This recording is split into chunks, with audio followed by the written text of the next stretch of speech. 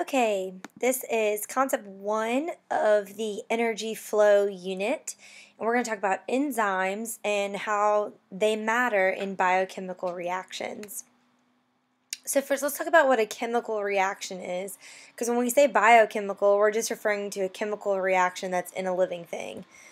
So chemical reactions are the breaking and creating of bonds between different substances. And to do this, it requires energy. The activation energy is the amount of energy needed to make a chemical reaction start. So, if we're looking at this diagram, what we can see is we're showing reaction progress or change over time here on the x-axis. We're showing energy level on the y-axis. In the beginning of a chemical reaction, there's a certain amount of energy, and then we have to input this amount of energy. So this red line is representing activation energy. That's how much energy you have to put in to get this reaction to start, and then that's where we're kind of ending here. We'll talk more about these energy diagrams in the future, but this is referring to that activation energy.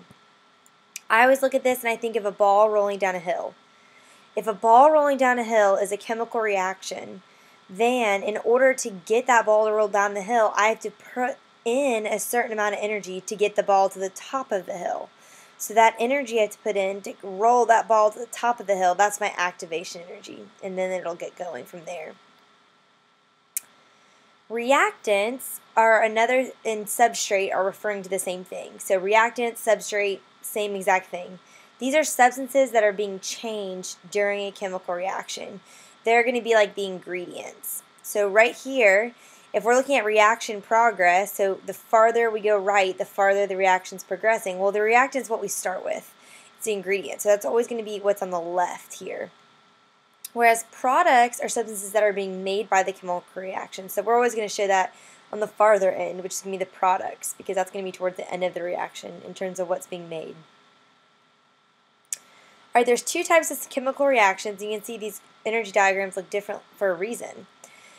Overall, all reactions are either going to absorb net energy overall, like a net absorption, or they're going to release energy overall.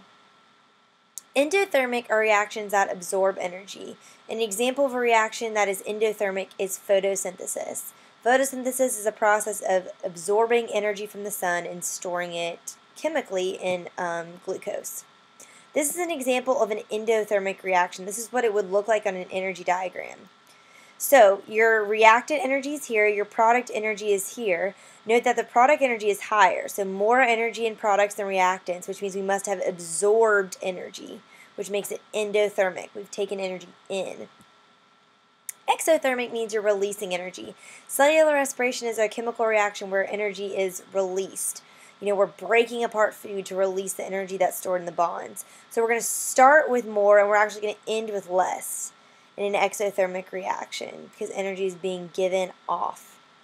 So let's talk about these two key biochemical reactions again. This is photosynthesis. And, for this concept, you don't really need to have this completely memorized, but you do need to be able to recognize this and label some things about it. So you should know that photosynthesis is storing energy as sugar, and so we say it's an endothermic reaction. This is cellular respiration. It is releasing energy as ATP, and it's doing that as sugar is being broken down. So we say that it's an exothermic reaction. All right, enzymes. Oh, and the only other thing you may want to know is reactants are going to be on the left, so these would be the reactants. Products are over here. So these would be the reactants, those would be the products. We'll talk more about that later, though.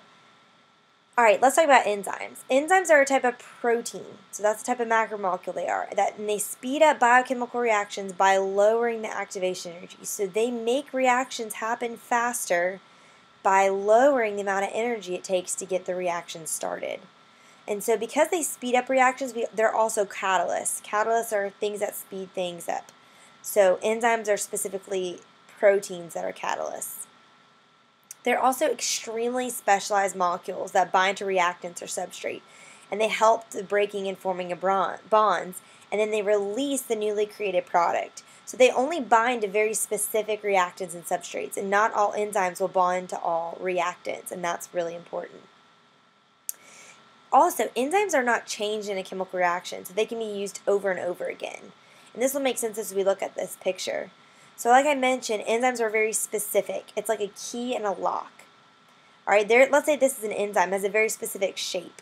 It has an active site, which it only fits one substrate or reactant. So the active site, we think about like the grooves in a lock or the grooves on a Lego. It only connects to certain pieces.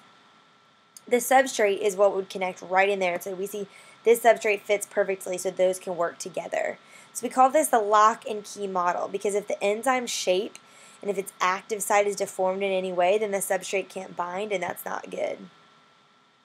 So enzymes can either break bonds or they can make bonds. So in this picture we see this orange enzyme and we see one reactant coming in and two products being released. So clearly bonds are being broken here. So there's my enzyme, there's my substrate, bonds are breaking, and then we're releasing two products. Enzymes can also help chemical reactions in forming bonds. So we've got our enzyme, in here we have two substrates, in the middle bonds are forming, and then one product's being released. Alright, denaturation. This is when an enzyme's active site gets deformed and it loses its very specific shape. Thus, it's going to cause a loss of biological activity. It won't be able to do what it was designed to do. So here's a very specific enzyme. If this is denatured, it's not going to fit the same substrate like we saw in the previous picture. And this can be caused by extreme changes in pH, temperature, ion strength, solubility, and a bunch of other environmental factors. Sometimes they can be renatured, so they can go back to their original shape, but really not always can that happen. So there's a normal enzyme. This would be the denatured enzyme. Alright, last thing is we're going to talk about ways to change the rate of a chemical reaction. First is temperature. If you increase the temperature, this increases the reaction rate because temperature is a measure of the average kinetic energy of particles.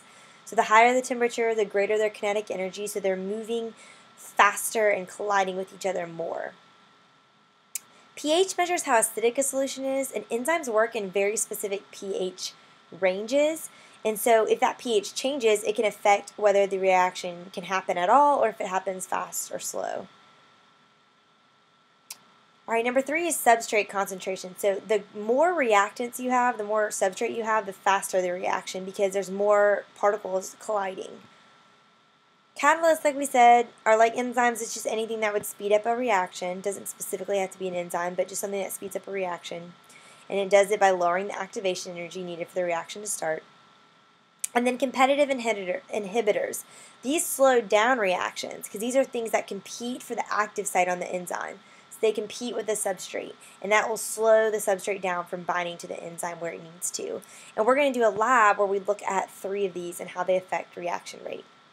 And that's enzymes and biochemical reactions.